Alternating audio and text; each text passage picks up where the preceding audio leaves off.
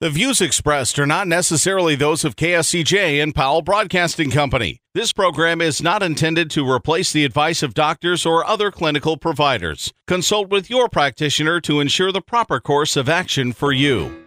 Welcome to When Things Aren't Going Well on AM 1360, FM 94.9 KSCJ. This program is dedicated to your mental health wellness and brought to you by Family Services, a United Way partner agency. Here's your host, Art Silva. Good morning, Siouxland, and welcome to this week's edition of When Things Aren't Going Well. This show is dedicated to your mental wellness and how you can help yourself navigate the daily highway of life. We hope to educate and motivate you to help improve your mental wellness environment. I'm Art Silva, and our show is brought to you by Boys and Girls Home and Family Services, a United Way partner agency serving the Siouxland community. Joining me today is my colleague and co-host Brenda Geisinger, Chief Operating Officer at Boys and Girls Home and Family Services. Good morning, Brenda. Good morning. And how are you today? I'm good, and you? Great. I'm looking forward to our show today. We have a great show for everyone. So would you mind introducing our guest and our topic? Absolutely. So today we have with us Christy Spicer, who has been with us numerous times. She is a therapist at Family Services, also a certified play therapist. And today we are going to talk about self-confidence. It's an important topic, and it's a little bit different than having self-worth or self-esteem. So we're going to kind of delineate that difference and really talk about loving yourself, accepting yourself, and how to have self-confidence.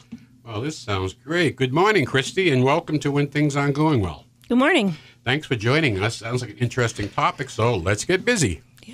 Yeah. So, I think about self-confidence and having that feeling of, trust in your own abilities, and to know that you have good qualities about yourself, and that your judgment of yourself and what decisions you make are also really positive. And I think that we all have good traits about us. And I know sometimes we can judge other people and look towards other people.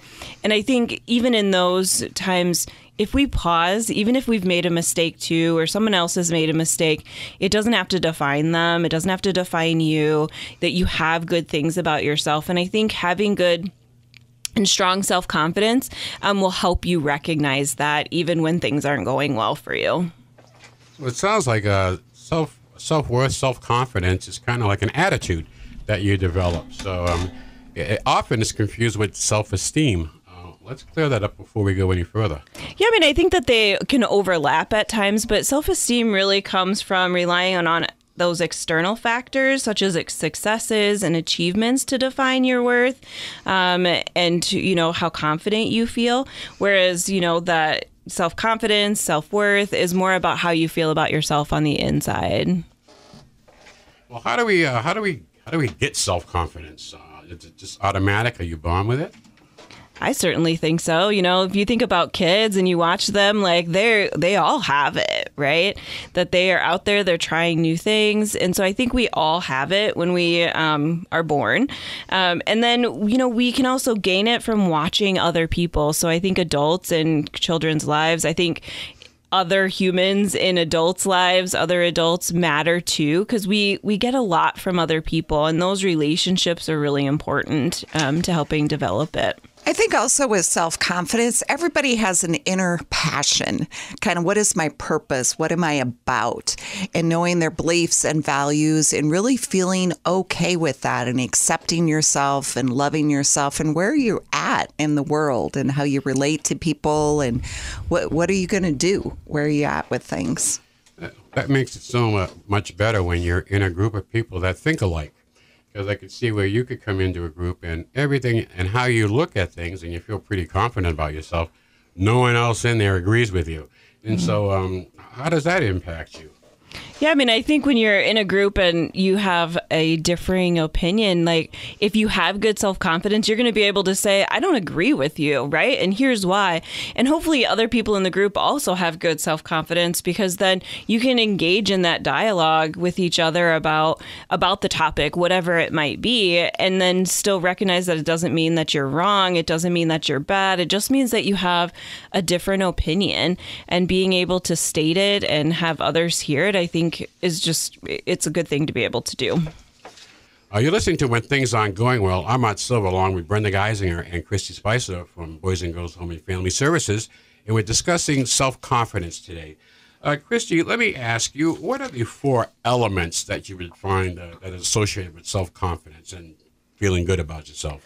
Yeah, so, we've kind of gone back and forth with self-confidence, self-worth, and they kind of like overlap. You got some similarities with that. We also have self-esteem that we're dealing with too. But, I think we need to think the 4 elements are our abilities. So being able to think about what we are able to do, not always what we're not able to do, focusing on the abilities that we have.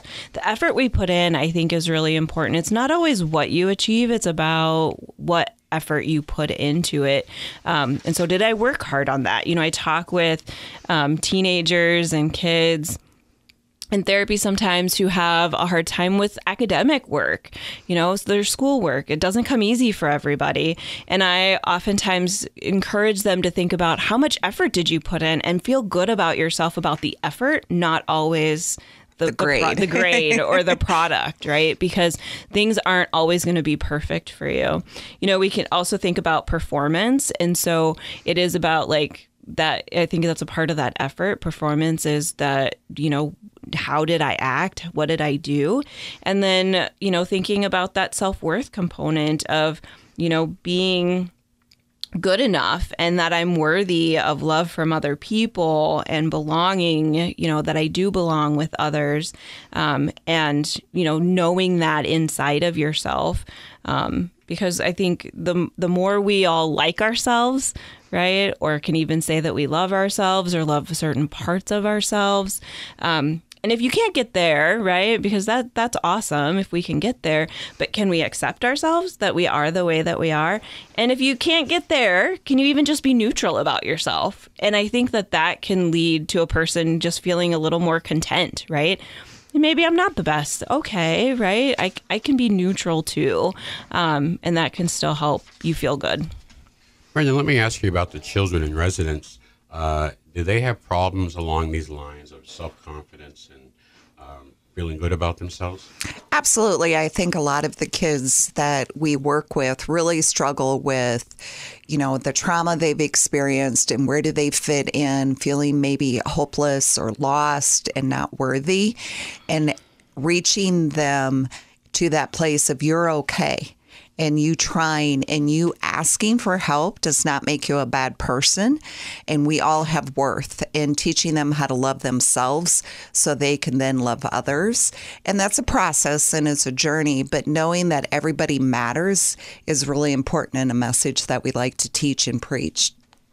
Really the old saying goes, you got to love yourself before you can love anybody else. And boy, that certainly applies here. Mm-hmm. Let me ask you, where do we get this from? What if you are your only child in a family? You don't have the advantage of learning from your other siblings because you're alone. What if your mom and pop are just 2 different kind of personalities? Where do you get your self-confidence? What is it? You good at piano lessons or something? What happens? Yeah, I think it goes back to kind of what we had talked about before, like what are your abilities, and being able to focus on that, and I think everyone needs kind of that cheerleader in their life, and it's okay to go looking for it sometimes. Kids can go looking for that. Is it a teacher? Is it another parent? Is it a grandparent? There's just a lot of people around, and I think adults, it's the same. Look for that cheerleader. Maybe it's a mentor that, you can connect with, or a good friend that can help you see your abilities. There's lots of different ways that we can have people help us see our own abilities. I think it's also the self-dialogue. What do you tell yourself and how you reinforce that? I'm willing to try, I got this, or a good effort, and having those positive affirmations with yourself, but also self-reflection, ooh, I bombed that one. What can I do differently? Mm-hmm. And being honest and vulnerable to yourself, and really taking a moment to how can I improve, or what is my strength? I shouldn't be doing that anymore.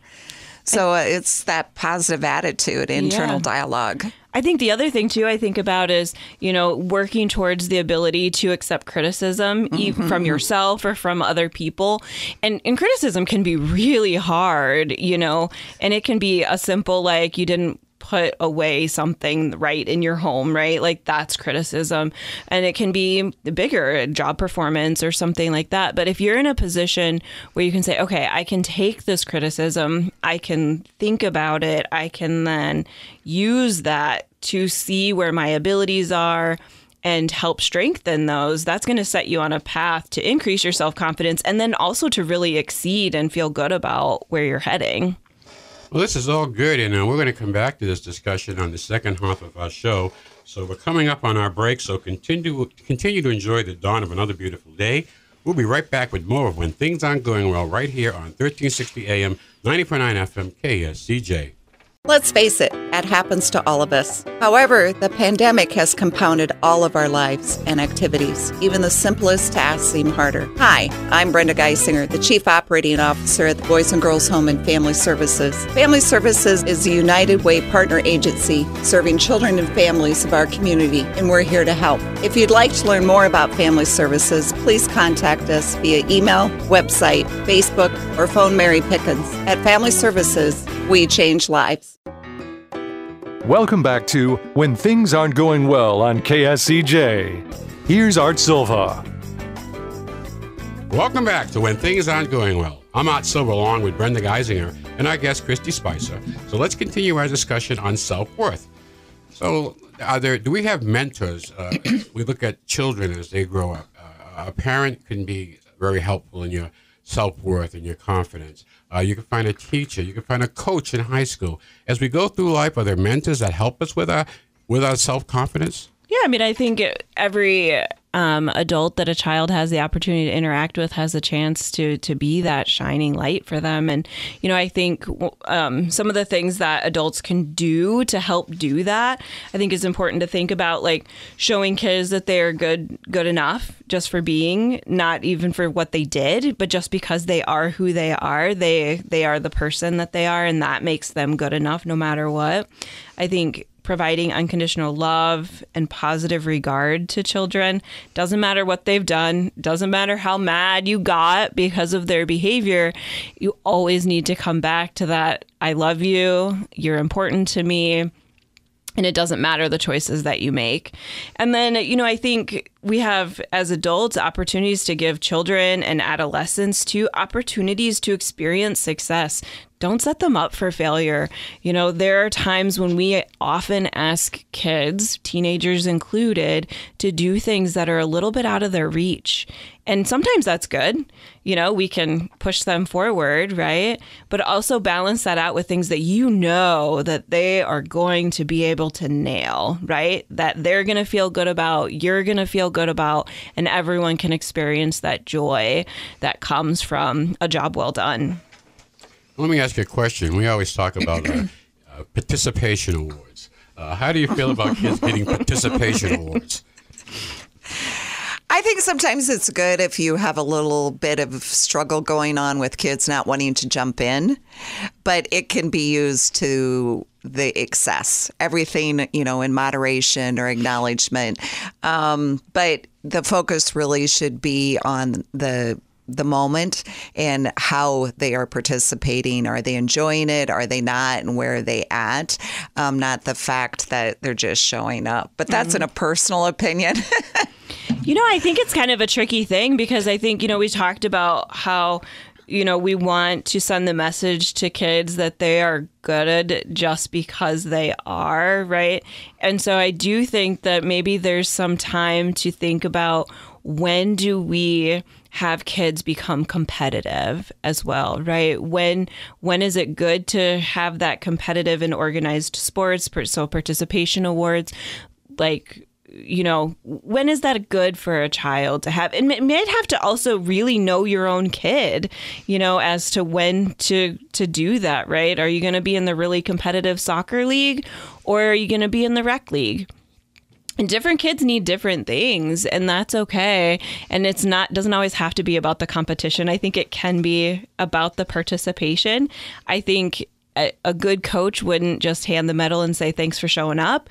I think that they would say, thanks for showing up, and you run really well. right? Or I saw your effort on the field, or I noticed that you were always early to practice, right? Whatever it is, I think that builds up character more than just, oh, good, you were a part of the team, here's your medal. You talk about self-confidence. We go to some athletes that are really competitive and very confident. And I'll go to Michael Jordan. And just as a basketball player, these people like Michael Jordan and Larry Bird, they make other players, other people around them look better because of their confidence. So can confidence spread over to a group and, boy, we're all going in the same direction, feeling pretty strong about ourselves?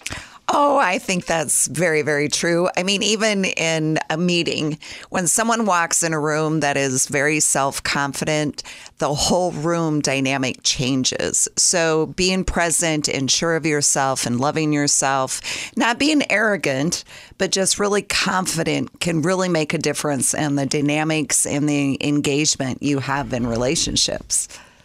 Well, let's talk about the things that we do or things that happen to people that break this self-confidence down. Christy, you want to lead us that way? Yeah, I think that people can get really critical towards themselves and also receive a lot of criticism towards other people. And so I think while we need to work on being able to accept it, also recognizing if we're being too critical towards others that we want to help build up. And so that excessive criticism from trusted people matters. So I think that's one way we lose it. If we limit a person too much, that can also not help with self-confidence either. So it's, maybe that time when parents don't let kids try new things because they're afraid that the child won't be able to succeed at it, instead of saying, let's give it a shot. Let's see how you do. I'm here to help you, right? That's a really different experience for a child. And so that can be one thing. I think peers with adolescents especially, but even some elementary kids too, if they are feeling that rejection from peers or are made fun of, we can get into bullying and things like that as well, I think can really be detrimental. I think we also have this, you talked about some of those pro athletes and their confidence and how we see them. And sometimes media can give us this ideal, which sometimes that helps people rise up to it. But at the same time can have some people that go, I will never be able to be like that. And so how do we help people sort of navigate through what is real, so to speak, with people that they may see in the media, and also recognizing that even a really confident person, like on the basketball court, might not be a confident person in all aspects of their life. And so there might be some times when that's different. Trauma can be a part of it too. When people have bad things happen to them, that can really be tough for their confidence level and impact that. And then I think it's important to recognize that we have some systemic discrimination in our culture, and that for some groups of people can also really impact their confidence level too. So I think that there's lots of different things that can come into play as far as when a person might kind of lose some confidence or not be able to gain it in the same way as others. So there's just lots of different things to keep in mind. That's really interesting because when you kind of think about it, some people just have a way of answering or talking back that can be very demoralizing. And I know, especially with children. And when you talked about limiting children's exploration, I think that's extremely important, that they can kind of find their own little way, direction. They may like this, they may like that, they may like this, and you're going to support it, whatever it takes to do that. So I can see where sometimes parents, based upon their own experience, pass it on to the kids. Mm-hmm. And these kids coming up, they're just brand spanking new, and the conditioning sets in at a very, very early age. Do you deal with that at all, of restoring self-confidence, some stories there that you can, some examples? Yeah, I think that there's lots of times when I see individuals, children and adults, that have had difficult things happen in their lives, and it has impacted how they think about themselves and their confidence. And so we talk about that. So sometimes, Brenda had mentioned earlier in the show about what are they saying to each other? What is that internal narrative? And so sometimes we have to get to that, right? So are they thinking that they shouldn't take risks, and that was something maybe that was communicated to them, and that's impacting them going and feeling that they can try new things, and that's part of their confidence issue. So we really just kind of get in there, and everybody's different as to what might be impacting that, but we'll get into that conversation and try to figure some of that out, and then look for the solution that is going to fit that individual. It's not a one size fits all. Just like building self-confidence isn't a one-size-fits-all process either. Initially, the same thing goes when we're trying to repair. Well, it's never too late to work on your self-confidence. Every day, try something new that you feel good about, that your abilities kick in. You know you can do this. I wish I could throw a 100-mile-an-hour fastball. I think those guys, they have a lot of confidence there. But, this has been really interesting, Christy, and I want to thank you for sharing with us today. We're coming up on the end of our show, and every week we try to end our show with a little humor. Humor is good for the soul. So here's our weekly joke for you. What did the doctor say to the patient who refused stitches? Suture yourself.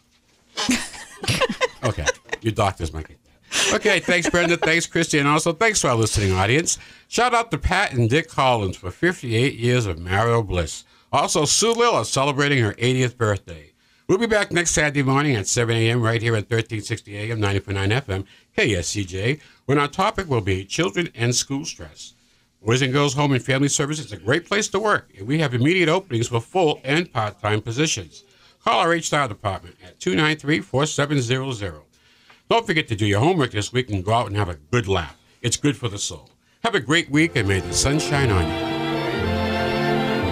Happy trails to you until we meet again.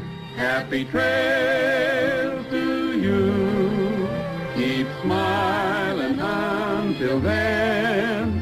Happy trails to you till we meet again.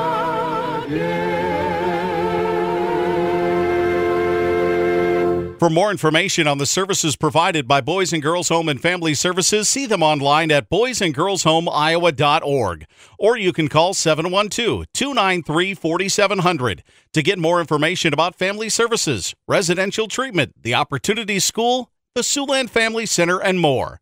At Boys and Girls Home and Family Services, we change lives. We change lives. We change lives.